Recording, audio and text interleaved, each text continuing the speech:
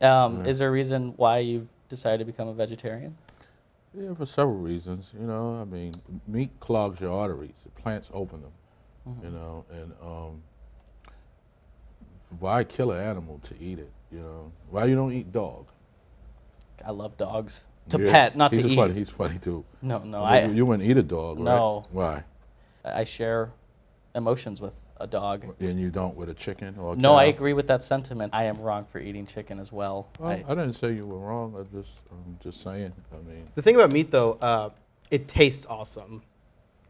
well, I don't think meat tastes awesome. I think Really? you Okay. season it. You ever heard the song called Beef? Well, I'm gonna recite that lyric, and we're gonna end it on that note. All right. Okay. It goes like this: Beef, what a relief.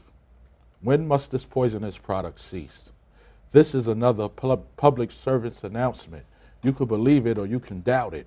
Let us begin now with the cow, the way it gets to your plate and how. The cow doesn't grow fast enough for man, so through his greed he makes a faster plan.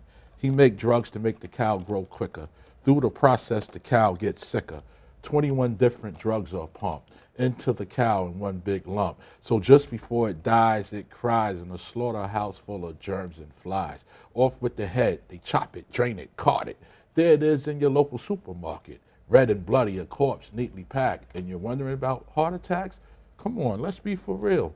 You are what you eat is the way I feel, but the Food and Drug Administration would tell you meat is the perfect combination.